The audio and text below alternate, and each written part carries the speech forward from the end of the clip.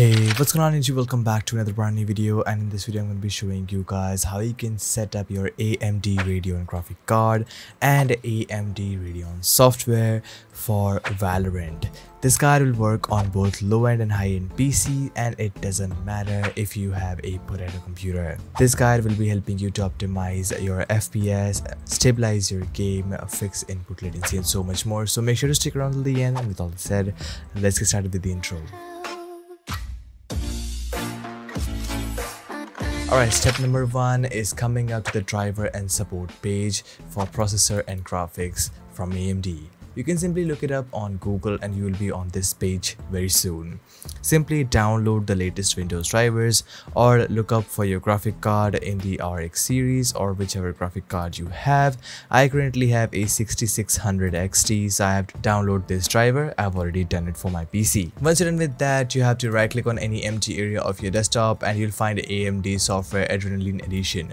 This software will be automatically downloaded with your drivers, but if it has not downloaded yet, you can also download it from the link in the description below. Once you're over here, you'll see a screen like this. This is called the home page. Over here you have to check for updates and make sure that you're always on the latest drivers possible. These driver updates makes your GPU stable with every upcoming update, making it more compatible with the new games and new updates. Well, before moving ahead, I would like to introduce you all to GVGMall, a store which fulfills all your digital needs for games and gift cards in one place. GVGMall has a wide variety of digital keys for games and in-game currency for multiple vendors, which is legit, reliable and convenient. On the website, you can find a lot of categories where you can get Steam and Origin as well as PC game gift cards and genuine Windows activation key.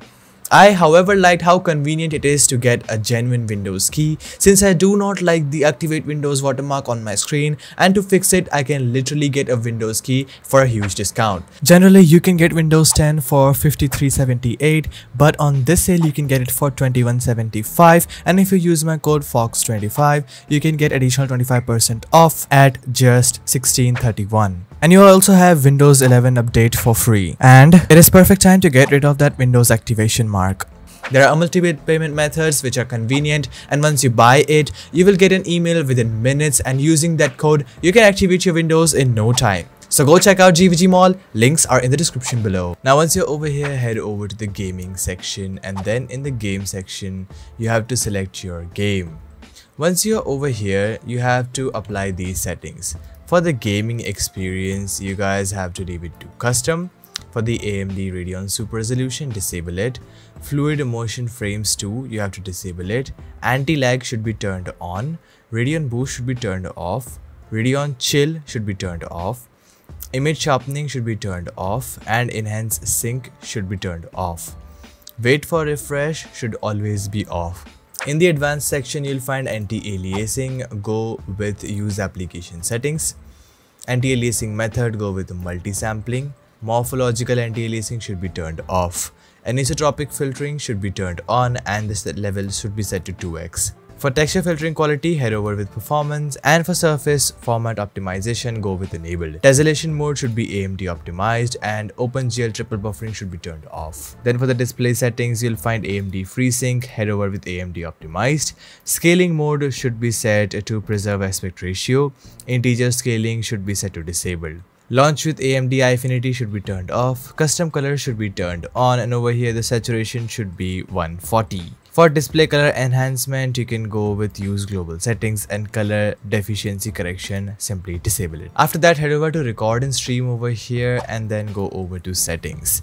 Make sure that record your desktop and all of these options are disabled. None of them should be enabled because it will keep the AMD overlay running in the background, which will affect your in-game FPS. Then head over to the performance tab over here and then go down to tuning. Scroll all the way down until you find your GPU, and then you have AMD Smart Access Memory right beneath that. You have to enable it. By any chance, if you do not see this option, here is how you can enable it. So to enable that, you have to open up your BIOS utility, and over here head over to the Advanced tab. Then find PCI subsystem settings. and in here you'll find above 4G decoding. This is different according to different motherboards, but over here you have to look for above 4G decoding. This is the one that you're looking for. Simply enable it, and right after that a resize bar support will appear in front of you. Click on auto over here, and once you're done with that, head over to the boot option, and then you'll find launch CSM.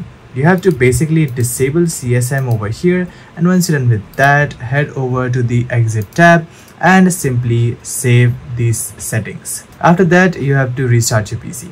Once that is done, head over to the settings gear over here, and then in the system settings, make sure that check for updates is always turned on. After that, head over to display, and then you'll find AMD FreeSync Premium. Enable this. Most probably your monitor supports this technology, and if it does, AMD FreeSync will help you to improve the looks of your game. GPU scaling should be turned on. Scaling mode should be set to preserve aspect ratio. Integer scaling should be disabled. Color depth, go with 10 BPC if that is available, because it will boost your blacks and improve the looks of your game. Pixel format, go with RGB, full RGB over here. Display color enhancement, go with disabled. Custom color, enable that, and then set your saturation to 140, and color deficiency correction should be turned off. Right over here you'll find something called overrides, in which you have to disable HDCP support over here, and once that is done, head over to audio and video and make sure that AMD noise suppression is turned off. Video profile should be set to enhanced, and then head over to hotkeys and turn off all hotkeys whatsoever. Lastly is the preferences tab over here, in which you'll find in-game overlay.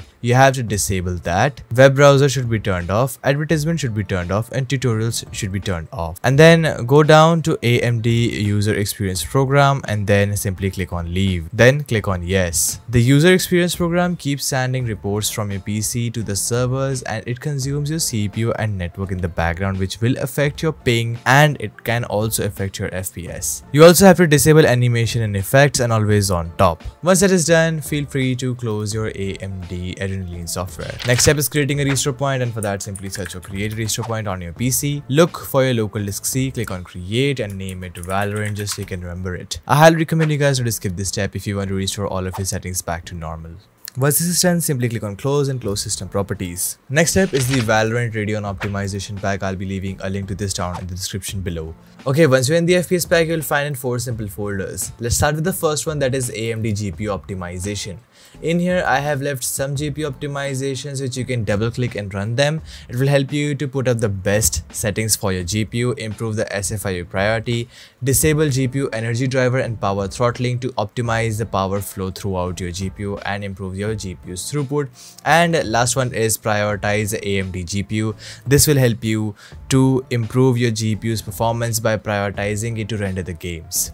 Once that is done, go back, head over to the second folder, which is PC optimization, where I have left boost PC responsiveness, disable large system cache and power throttling. You guys have to run all 3 of them by double clicking on them, and it will help you to reduce your input latency, improve your PC's performance and improve your graphic card's power consumption.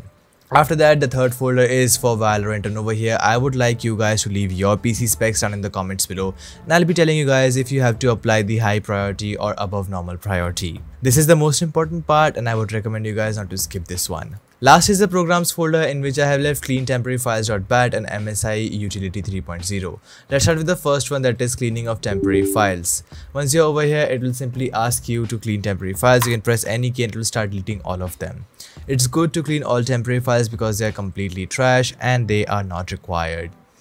Next is the MSI mode utility 3.0. Simply right click and run this as administrator, and once you're over here, look for your graphic card, click on the MSI button in front of it, and for the interrupt priority, go with high. After that, click on apply, click on close, and you are good to go. That's how you're done with the FPS pack. Next step is the best Windows settings, and for that, head over to settings on your PC, go down to gaming, head over to game mode and simply turn this thing on. It will help you to optimize your PC by turning things off in the background, helping you to gain extra performance. Right beneath that, you'll find graphic settings. Click on that and then click on change default graphic settings over here, and you'll find optimizations for windowed games. Simply turn this thing on. It will help you to reduce your input latency and also reduce your render latency. After that, go back to graphics, click on the browse button over here and then go to the download location of Valorant. Once you're over here, go down to shooter game, binaries, Win64, and you'll find Valorant Win64 shipping.exe. Click on add and make sure that this application is already added in this list. Head over to options, select high performance, and then click on save, and this will help you to utilize your GPU to render the game. Once that is done, simply close it and you are good to go. Drop into the game and enjoy the best FPS possible in Valorant. So that was it guys for this video. I hope I could have helped you out. If I could have, make sure to leave a like and smash that subscribe button. We have also rolled out channel membership, so if you guys are not a channel member yet, consider getting the membership to support the channel. We'll see you all in another video. Until then, stay tuned, keep watching BareFox, and peace out.